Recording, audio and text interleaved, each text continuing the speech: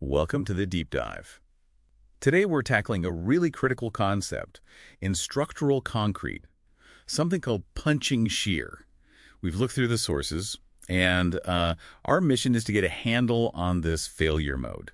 It's known for being sudden, sometimes catastrophic. Yeah, sudden is the word.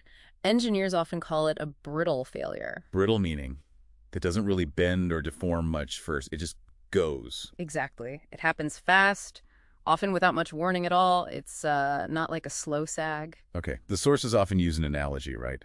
Something about ice. That's a great one, yeah.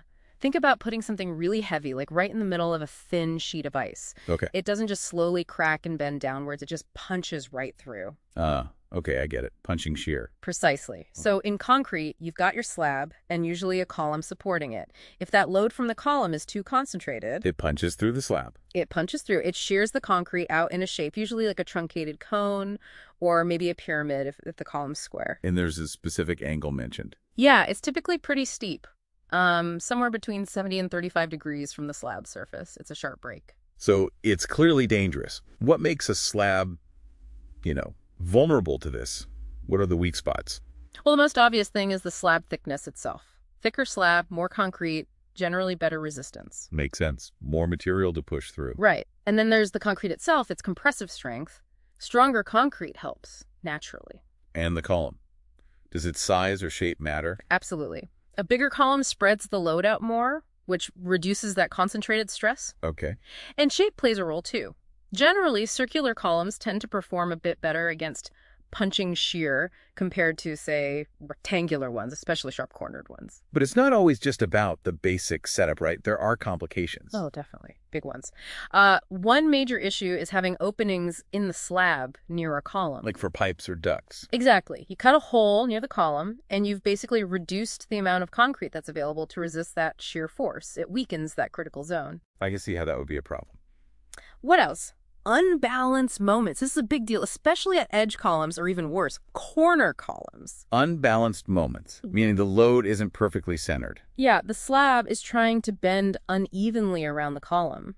So one side of the column connection gets way more shear stress than the other side. It concentrates the force unevenly. And that makes it more likely to fail there first. Precisely. That's why you worry about punching shear a lot in what we call flat plate or flat slab systems. Those are the ones without beams between the columns, right? The slab sits directly on the columns. That's them. Very clean look architecturally, but structurally, you lose those beams that help distribute load. So putting shear becomes a primary design concern.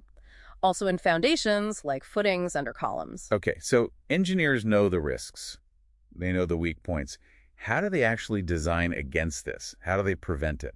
Well, first step is calculation. They use design codes like ACI 318 in the US or Eurocode 2 in Europe. These codes have specific formulas. And they look at something called the CALA, critical shear perimeter. Yes, that's key. It's essentially an imaginary line drawn a certain distance out from the column face. Engineers calculate the shear stress acting on that perimeter. And check if it's below the concrete's capacity. Right. If the stress is too high for the concrete alone, you have to do something. And the simplest something is just make the slab thicker or the column bigger. Those are the most straightforward, yeah. Thicker slab, bigger column. But sometimes that's not feasible, or it's just really expensive. Adding slab thickness adds a lot of weight and material cost and affects building height. So what are the other options? More structural additions. Correct. You can locally thicken the slab just around the column. That's called a drop panel. Okay. Or you can flare out the top of the column itself, making it wider where it meets the slab. That's a column capital. So both of those basically increase the depth in the perimeter right where it's needed most. Exactly. They give the shear stress more area to spread out over. But often even that isn't enough. Or maybe not the preferred solution. What about adding steel?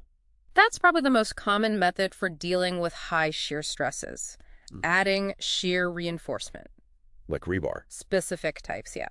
You can use stirrups, which are basically vertical or sometimes inclined steel bars arranged in a kind of cage around the column within the slab depth. To sort of stitch the potential crack together. That's a good way to think about it. They intersect that potential failure plane. Or another very effective type is headed studs. Headed studs. Yeah, they're vertical steel rods, but they have a flat plate, like a head, welded to the top and sometimes the bottom.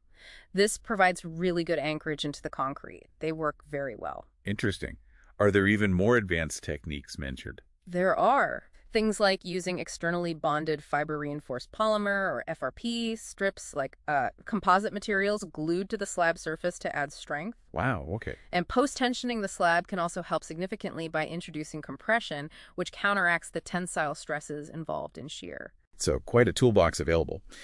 It seems the core idea, though, is managing those high localized stresses.